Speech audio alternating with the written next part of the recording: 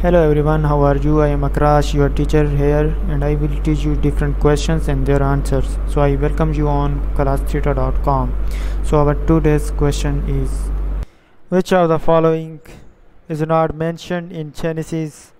Abraham, Isaac, Jacob, Moses. And the answer to the question is Moses is not mentioned in the book of Genesis. The book of Genesis covers the stories of Abraham, Isaac, Jacob, but Moses appeared later in the Bible, specifically in the book of Exodus.